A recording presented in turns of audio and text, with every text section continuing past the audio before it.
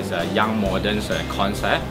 You can see that the color combination we are using black, grey and magenta pink color combination for this entire design. Gen Y is actually very energetic, digital, personality and creative, and we use these 4 criteria to design this showcase. Okay, well, Scandustrial is basically a term that we coined some time back.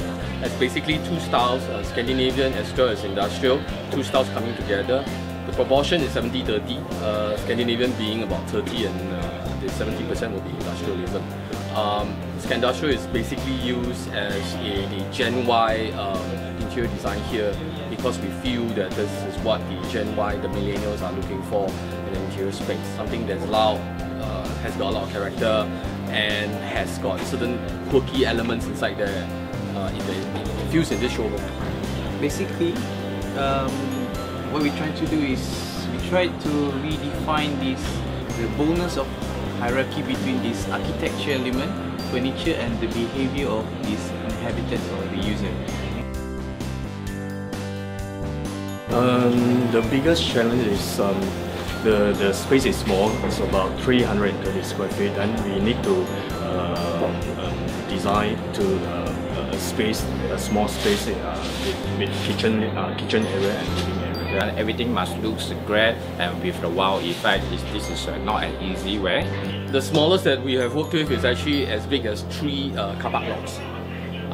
So when you have that, then what you want to employ in that kind of interior design, besides the harmony, the balance and colors and all that, that's the typical part of the interior design.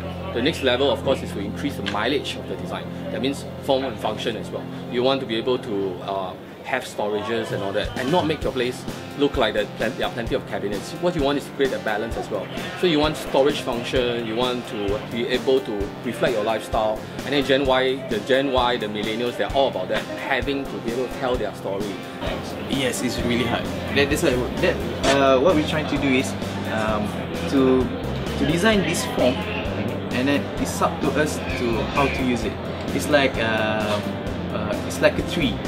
You know, the branch having like different height, and it's like how we adapt to that space. So that's what we're trying to do. We try to study a bit more on the ergonomics, and then we try to put all those dimensions, and then the inhabitants can suit their character or their use to that object.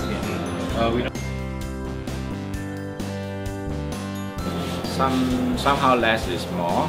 Trying not to get too much of the stuff. Get those things that is necessary, and then you practical. This is our advice.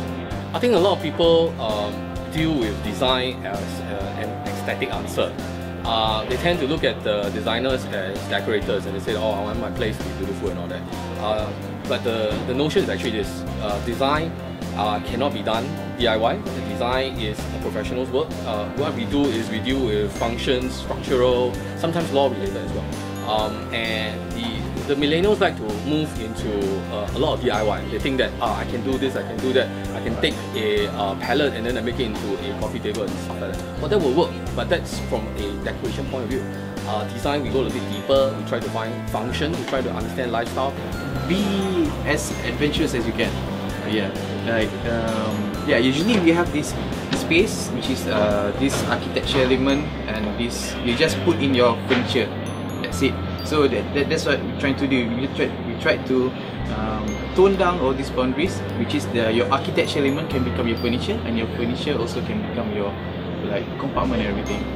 So try to be adventurous to mix up all these things. Then I think it should be okay.